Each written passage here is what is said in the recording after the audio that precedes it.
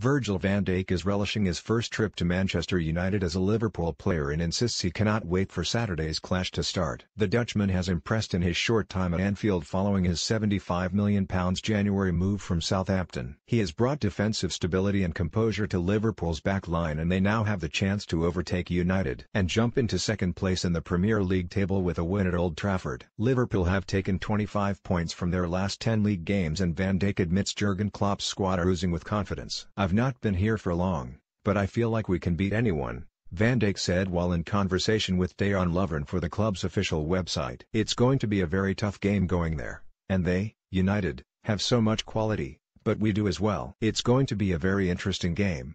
I'm looking forward to it a lot. I've been hearing so many stories about the game, about how big this game is.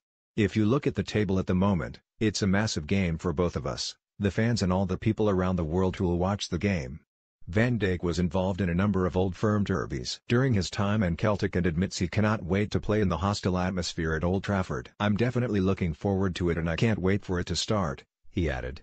"We want to win the game, just like the fans. We want to do everything that's possible to win it.